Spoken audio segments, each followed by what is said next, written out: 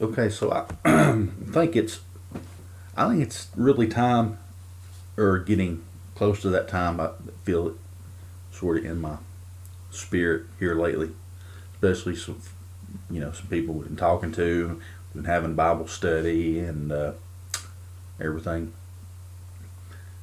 But I'm really thinking it's time getting close for some really out of the box preaching. Um, Maybe teaching when the chance arises. But for me, being an evangelist and everything, preaching. Um, but doing that, you have to be careful. And everyone, especially guys that are evangelists and stuff like that, this because you get invited to a church, or you go to a church just to visit or something, and the pastor kindly, when you show up or something like that, and you weren't really invited, you just kind of felt led to go visit that church, and he kindly offers you the opportunity to get up behind the pulpit. You don't want to, you don't, you don't want to shock therapy everyone in the church that night, but um, there's just some things that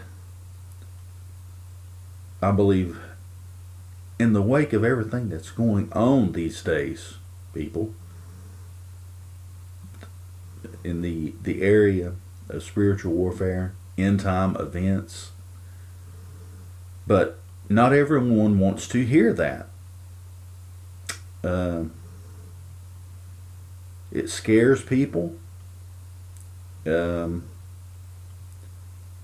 and I'll just say this, and please, I hope no one takes this the wrong way. I don't mean it the wrong way, but in a lot of ways, when you talk about certain events and you make a connection, a biblical connection, if I can talk, to something that's going on in the world, uh, not everyone is going to see that point of view.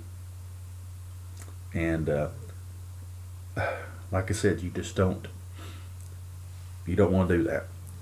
As I think I mentioned this before, preacher, a couple of years ago, kind of told me, he kind of quizzed me about, because he didn't really know a lot of what I preach, but he talked to my pastor, and apparently told him, yeah, that I'd studied prophecy and a bunch of other stuff, and he'd asked me, so I hear you're kind of into prophecy and studying that. And I said, well, yes, kind of. I said, I enjoy it, and Book of Revelation, and Isaiah, Ezekiel, Daniel, and all that, and kind of that. And he said, well, that's fine. He said, but you got to be careful. He said, and one thing, he said, I'll caution you about. He said, when you go visit a church, and he said, don't get up behind the pulpit and start preaching prophecy. He said, unless the pastor gives you leave to do it. He said, you get up behind the pulpit, you preach, preach what you're led to preach. He said, but he said it needs to be something directed more closely to biblical, like salvation issues and stuff like that.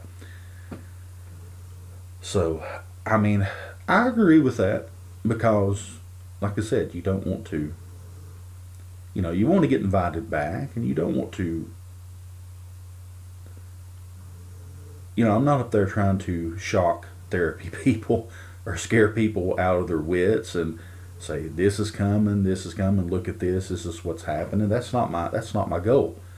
Being kind of an all encompass, in Christendom world watchman, like many of these other people are, that you see something, you say, hey, look, this is going on, and this could be happening, what we're looking at. I try to bring stuff to the table when I see it, just like we were talking about the CERN particle collider, I think, in the last video I did yesterday. I said this could be what's going on here.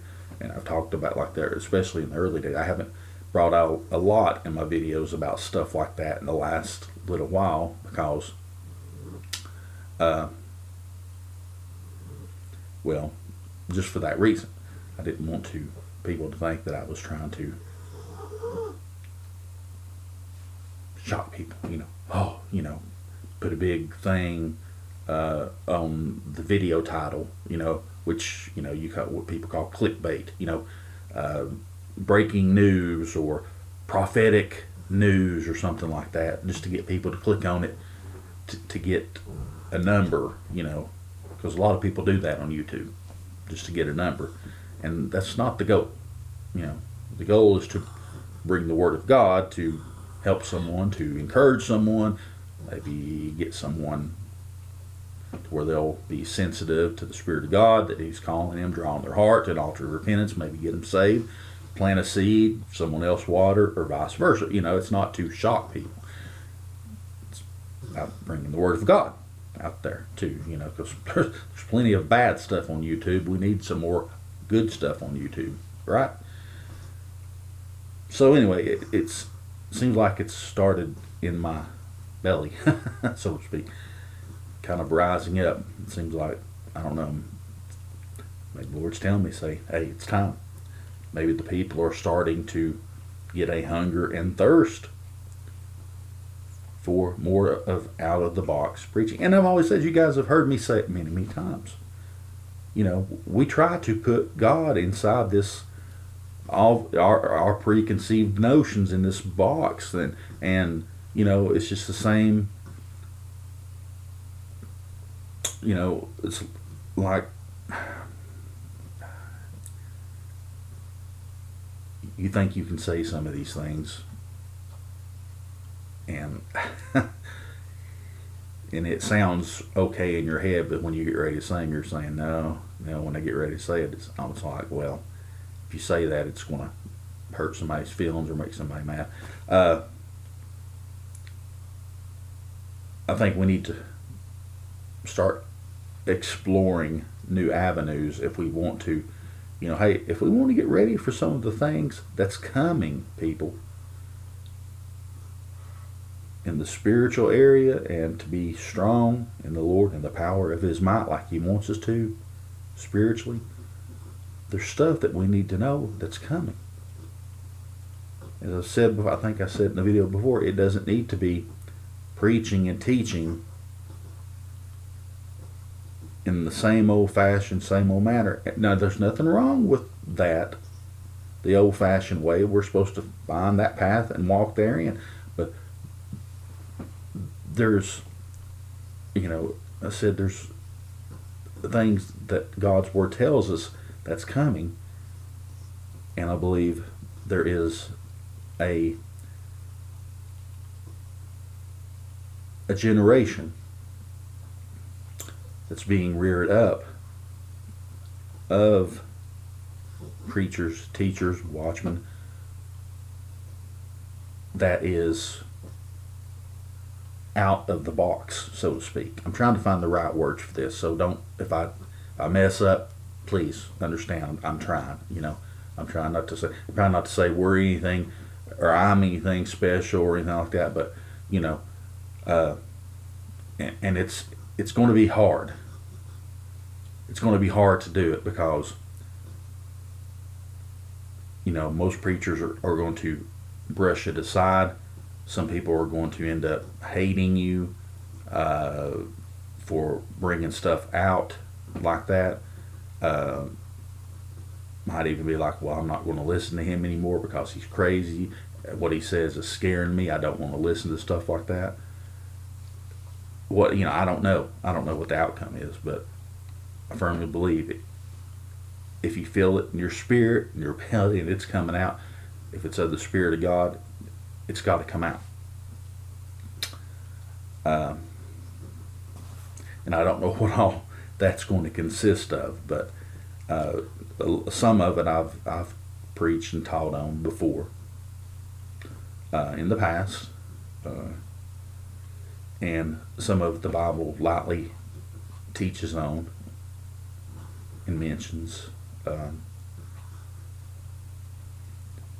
And it does say that wisdom and knowledge increase in the last days. I don't believe that's just talking about modernistic things like, automobiles, planes, computers, and stuff. And it's a knowledge will increase and people running to and fro. I believe that's included in that. So don't get me wrong, but I believe it's knowledge of things of the Word of God and things of prophecy and things that's going to happen here in the end times. You got to understand the Word of God. It includes all of existence. Does it not? I mean, as I said, it come over from the other side of eternity. And it doesn't. I mean, it's not a end all be all book of historical facts. It doesn't tell us that the Civil War happened or the Revolutionary War happened or whatnot or something like that. But it tells us everything that we need biblically for salvation and how and all what we need for that, and all the biblical facts that we need and spiritual and all that. But I believe also that a lot of stuff has come out in these last days spiritually that we need to know. It's almost like the old tale of Pandora's box. When it's open, you can't close it back. The knowledge is out there, and we've got to talk about it and bring it to the table. So that's been really kind of strong on my mind. I don't know how all that's going to work out. I don't want to offend anybody. I certainly don't want to get up behind someone's pulpit. That's a preacher's pulpit, a pastor's pulpit that's been kind enough to allow me to get up there and preach and sully it up. I mean, I know if it's the Spirit of God moving, it won't, because the Spirit of God is a gentleman, the Holy Ghost is a gentleman, he won't do that. But there again, the people. The people have to be open to receive. That's the thing. I'm not putting everything on the people or blaming them. So like I said, please understand.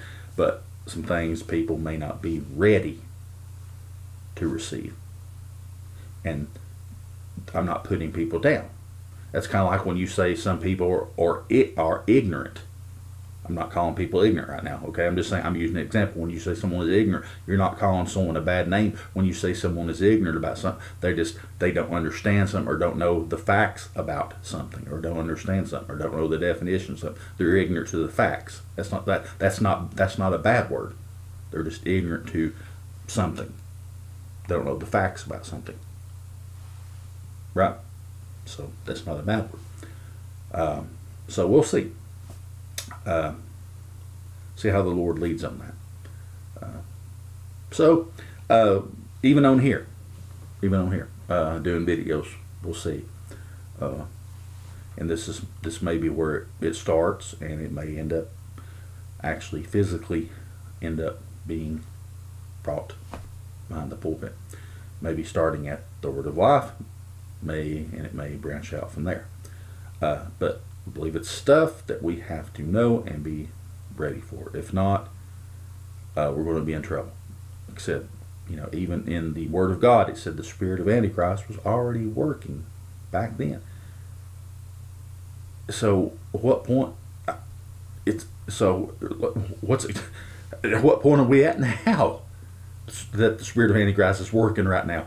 And look at the shape that some of the churches are in at this point. That's only the tip of the iceberg of what I'm talking about. So I'm asking you guys to pray.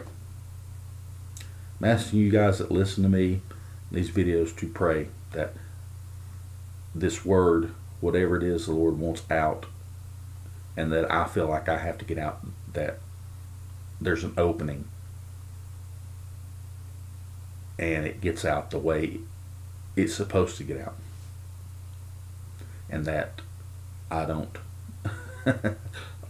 open mouth and insert foot into things my way, which is never good. It has to be the Lord's way, right? So I'd appreciate it if you do that for me. So today I'm going to start out. We're going to be in a couple books. First book, we're going to be in the book of Psalm 95, and let's start at verse 1. I'm going to read at least, I don't know, 4 or 5 verses, and then we're going to be in the book of Colossians. Kind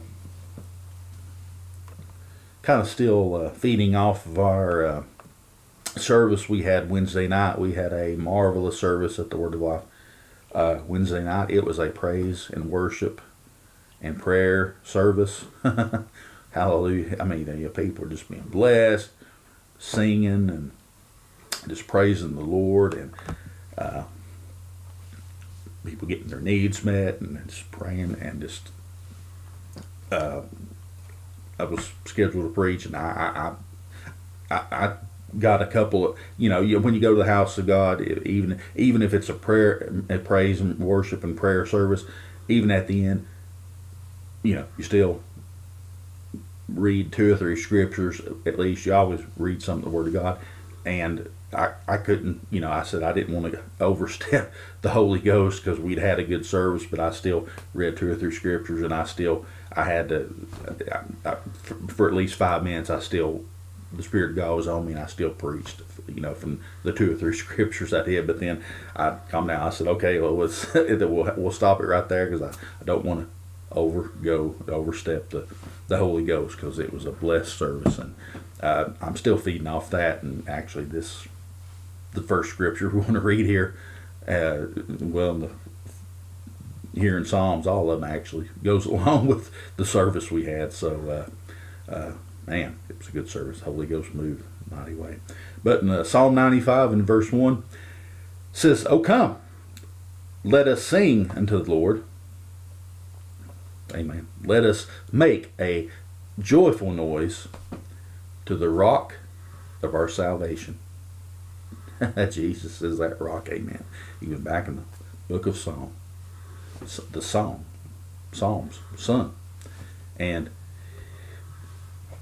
the Lord is that rock of our salvation. It's where we build. You don't build anything on the shifting sands. There's a song about that, about shifting sands, I thought about. But you don't build a house, build a structure on you get a contractor in there that actually knows what they're doing, and actually grades and builds stuff on a solid rock. You don't build it in a swamp. You don't build it on the sand. You build it on solid ground, on a good area where it's going to stand. And that's where we put our salvation on. On the rock, who's at the chief cornerstone, who's at the Lord Jesus Christ. Amen.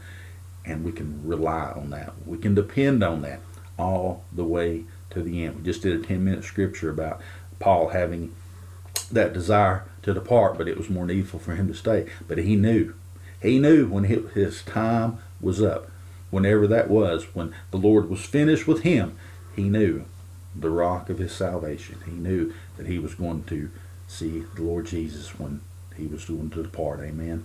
But when we come get ready to go to the house of God, amen, let us have this spirit about us. Amen. Get ready to come into the house of God with a song on our heart, and to make a joyful noise, to praise the Lord. That's what we come to the house of God for, to lift him up in praise and worship. Amen. To be of one mind, one accord with our brothers and sisters in Christ. That way we can all worship the Lord. If you do that, the Spirit moves, and you will have a good service. Amen. That's just as they did when they were all in one mind and one accord in the upper room, when the Holy Ghost fell upon them, and they were cloven tongues as a fire above their heads, and amen, they were speaking in tongues, and all the men there of different countries all heard them speaking, in each one in their own different languages. So each one was hearing, it gave the name of the different countries, but each person from a different country were hearing them speak in their own language. So that's, hallelujah. See, that's that's a fraction. That's the Holy Ghost can still do that. Now I know we have different languages and we can learn different languages nowadays, but hey, somebody comes in the church, only we'll say in these days, and this is not being racial, but say someone comes in that just speaks Mexican or something like that. Holy Ghost could still interpret that by use of the tongues. Absolutely, he can. He's not lost any power, and we have him in us. We have the baptism of the Holy Ghost. Someone could have that and have the interpretation. Absolutely, it could happen. And in other ways, Holy Ghost moves. Prayer said, let them call for the elders of the church. They lay hands on them, save the sick. Hallelujah. Make a joyful noise to the rock of our salvation. Verse 2 says, let us come before his presence. Here we go. With thanksgiving. Have a thankful heart. Not come in bitter. Not come in angry. Well, I didn't get what I wanted today. I didn't do what I wanted today. I'm just aggravated, so I'm just going to sit here. Well, you know what? Sit there. Everybody else, let's get up and let's praise the Lord. Come into his presence with thanksgiving. Well, brother, that's awful harsh. Well, if you've already made up your mind, what can I do? I'm not going to come back there, grab you by the hand and jerk you up the altar and say, you better praise the Lord. I can't do that. It's got to be within your heart. It's got to be within your soul that you're going to come in the house of God with thanksgiving and praise on your heart. Even before you hit the door, even when you're on your way to church, you get an expectation in your spirit that you're going to have a service, a wonderful service that night, of spirit and worship and praise, of the preaching of the Word of God. If you even get to that point, which we did the other night, I did well a little bit after all the praise and worship and prayer and everything like that. But see, Holy Ghost takes over. I don't need to preach. He does all the work. Right? When we get up there to pray, he speaks through us. We're just the vessels. But if you have a service like that, you don't need to preach. And he comes in and moves and blesses people, heals people, delivers people. You don't need it. But you come in with thanksgiving. You're thankful. What are you thankful for? Hey, woke up this morning. Gave you breath of life. But if you're saved, you know what? Even if you didn't wake up, you're on the other side. You're with the Lord Jesus, just like we talked about Paul. He knew if he departed, hallelujah, he was going to be with the Lord Jesus. Amen. Glory to God. Before his presence with thanksgiving. Come through that door saying, praise the Lord, or even if you don't say it out loud or something like that in your heart, say, praise the Lord, and may it to the house of God one more time. You can praise him with song, lifting your hands up. Don't let the hands drag, just sitting on the side. Lift them up once in a while. Maybe one. Maybe two. Before long, you'll want to. Hallelujah. That'll get your spirit, and you'll want to praise. Maybe even you'll want to run. Maybe you want to jump. Hey, but it's not all in that. It's not all in the hands and the run and the jumping. It's in your heart. But if it gets in your heart, you'll want to do that. It says to make a joyful noise unto him with psalms. Make a joyful noise with singing. You see people get up, they say, I don't know the chord, and I'm just going to, don't worry about playing the instrument, I'm just going to sing this a cappella without any music and everything like that, and I'm not a singer and everything, I'm just going to sing this for the glory of God. You know what? This is what's talking about. Doesn't matter. Make a joyful noise unto the Lord. That's your sacrifice right there of praise to the Lord. Doesn't matter if people say, I can't carry a tune in a bucket. That's an old saying or something like that. It doesn't matter. If they're up there and that's in their heart and they pray, doesn't matter if they're not carrying a tune, whatever, that is their sacrifice to the Lord. And that may be more than some people may be doing. Some people may be sitting there, hair-lipped, as the old saying, not wanting to do anything. I'm not trying to be hard on people. I'm just saying when you come in the house of God, be in expectation. Be prayed up. Be ready to worship God. Worship God in spirit and in truth. Don't just come and sit there saying, "Oh, it's just going to be stuff as usual, just service as usual." Don't ever come to the house of God with that attitude. Come in there with expectation. Believing the Spirit's going to move. Maybe you're the one that's going to help get the Spirit moving.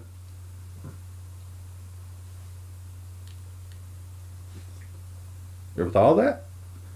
But you just want to sit there. Come into His presence with thanksgiving. Make a joyful noise. Sing the praises of God. In verse 3, why do we do this? Why? Why do we do all this? It says it right here. There's many answers I could come up with. But right here it says it pretty much dead on, very eloquently.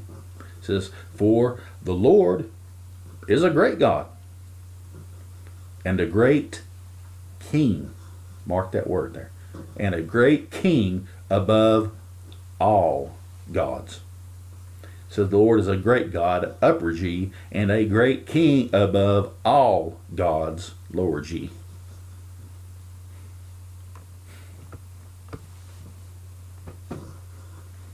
That's enough reason for me right there. He saved my soul. He put me on that narrow path that leadeth to life everlasting, where I intend to stay. But you got to have a desire. You got to have that desire to stay on that narrow path. Amen. The Bible says you got to have that desire. You got to run that race. You got to finish your course.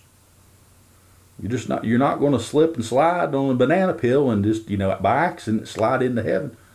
Ain't no sin going to enter heaven. Now let's go to the book of Colossians. Colossians chapter 1, and we're going to start at verse 10. He is our King. Amen. Listen what it says here. Colossians 1 and verse 10, it says, that ye might work. Oh, let me start again. Excuse me. That ye might walk worthy of the Lord unto all pleasing. Right there's one instance right there of it.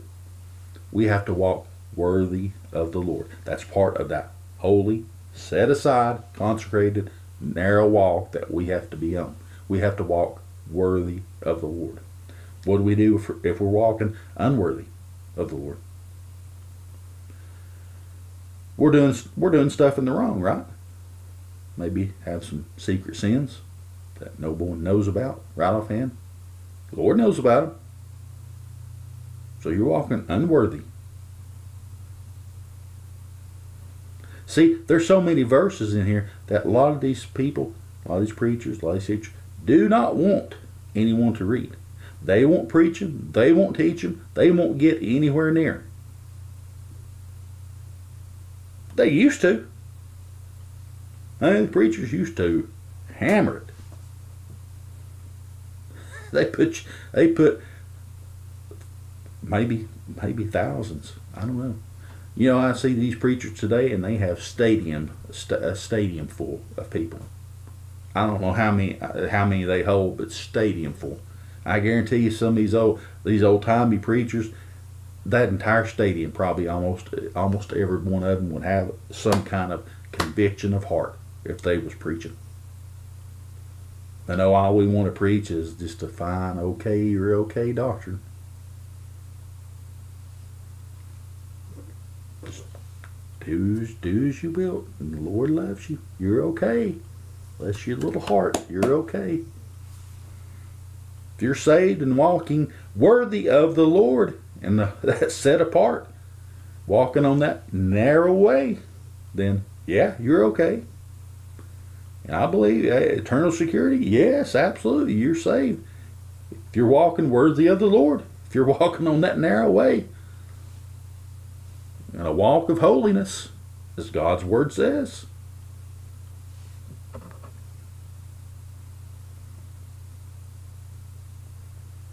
mentioned earlier, that's why this Antichrist spirit has invaded the churches, and that's the other doctrine that's being preached. Just look at some of the doctrines that was being preached in the churches in the book of the Revelation.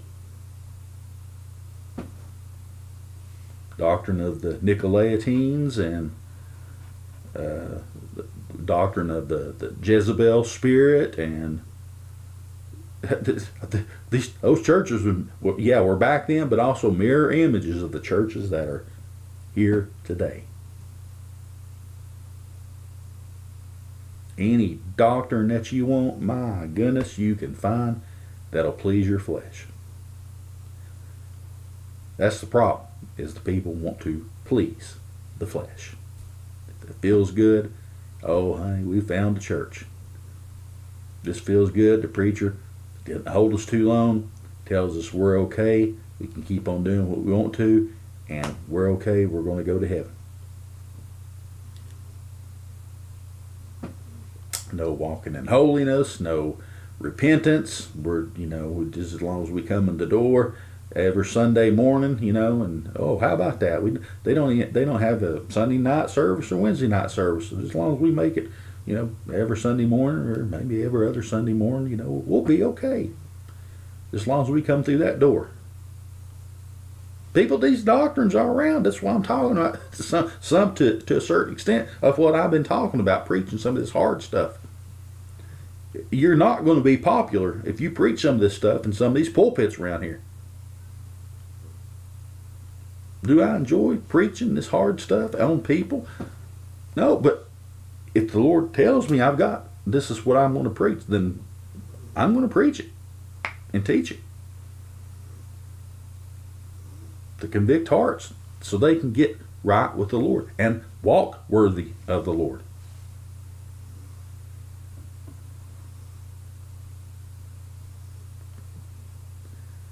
Lovers of pleasures more than lovers of God. That is the day and age that we are living in right now. People are too busy in the service looking at their watch, looking at their phones, thinking of everything else except keeping their mind and their heart focused upon what the man of God is laboring to preach to them. And on the flip side, the man of God, he is looking at the clock back there, or the watch that he set aside on the pulpit, thinking, well, I need to get these people out by 12, or they're going to start not liking me and try to get me kicked out of here. All this is going on, people. This shouldn't be a surprise to a lot of you. I'm not trying to be mean. All this is going on.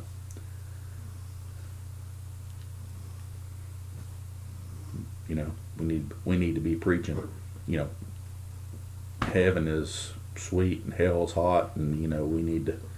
Once we get saved, we need to walk that holy walk, and there is no fence riding. It's either you're hot or you're cold. If you try to fence ride, there is no such thing as fence riding. God is going to spew you out of his mouth. It says, verse 10, that ye might walk worthy of the Lord, unto all pleasing, being fruitful in every good work. Yes, you're going to have works after you're saved. It's not I've said many times, it's not the works that save us, not the works that keeps us saved, but you will, repeat, you will have good works after you become saved.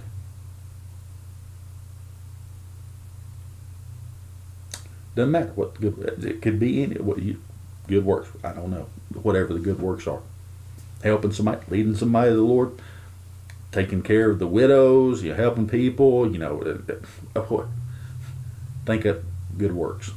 But you will have good works after you come to the Lord and you're saved. You will want to have good works. You will want to be fruitful. It says, and increasing in the knowledge of God. Oh, there we go. Oh, I desire, don't you? I desire the knowledge of God. Pour it on me, Lord, as much as I can handle. Don't you want the same thing? Why would you not want that? Well, I don't, because I'll be held more accountable for everything. That's the attitude of a lot of people.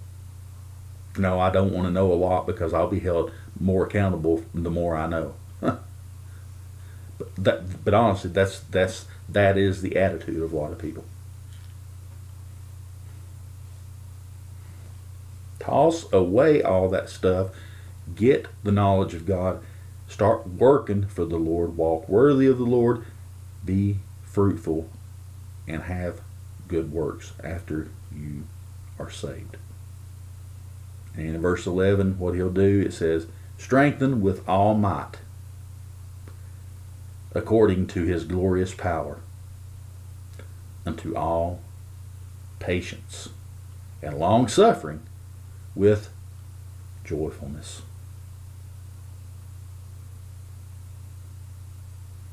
We got to be strengthened with might, because the enemy is going to attack us, going to oppress, depress. You know, I say that a lot because he does. I know this to be a fact. He does. So we got to be strengthened with all might. Be stronger in the Lord in the power of his might. Amen. It says according to his glorious power. It's his power, not ours. But also we got to be, it says, unto all patience and long suffering. Allow things to play out. Allow the Lord to work his will with joyfulness. The joy of the Lord is our strength. Amen. Now a lot of times stuff happens here, and sometimes our joy gets addled a little bit. Amen. It does. Why? Because life sometimes will throw us a curveball. But we have a peace that God's Word tells us that we have. A peace that passeth all understanding.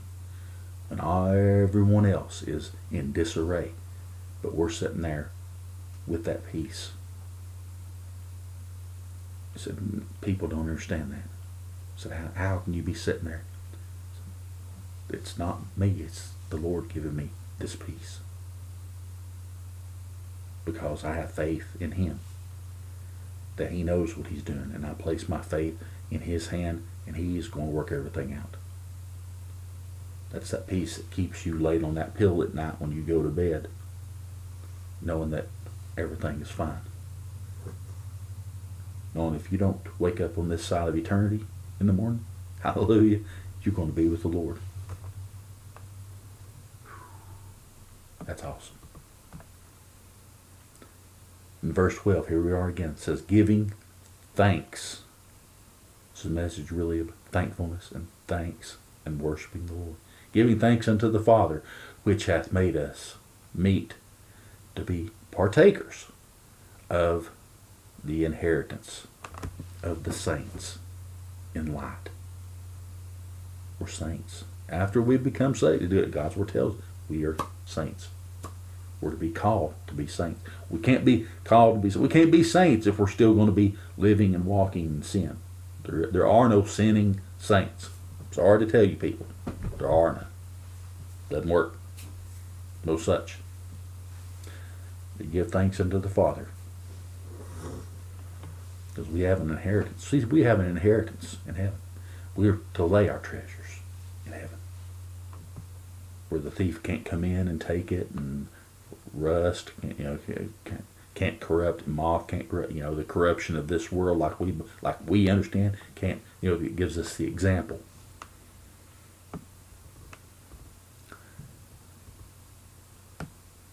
I'm going to read these last two here, and I think we're going to go ahead and close. I feel like these are the last two that we're supposed to read. In verse 13 he said, who hath delivered us from the power of darkness. That's awesome. And hath translated us into the kingdom of his dear Son. We're part of the kingdom. Hallelujah. Part of the kingdom of God because of what the Lord did. Verse 14, because of this, in whom we have redemption through his blood, the Son. The Son of God, the Lord Jesus Christ. Even the forgiveness of sins. How do we get that forgiveness of sins? Well, the Lord is calling you, is drawing you. See, it said, unless the Spirit draws you, there's no salvation. If the Spirit is convicting your heart and drawing you to salvation, repentance, repent with all your heart from the sins you've committed. Now, we know you can't name everything that you've ever committed, every sin you've ever committed, but you just ask the Lord to forgive you for every sin that you've ever committed. Ask the Lord to forgive you for the sins you've committed and to come into your heart, to take up abode there. You'll serve him the remainder of your days. Believe that he died on that cross some 2,000 years ago, that his body was laid in that borrowed tomb, and on that third and appointed day he arose. He resurrected.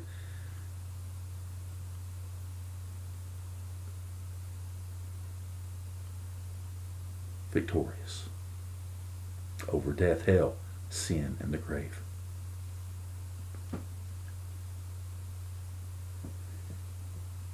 And through asking for forgiveness of sin and ask him to save you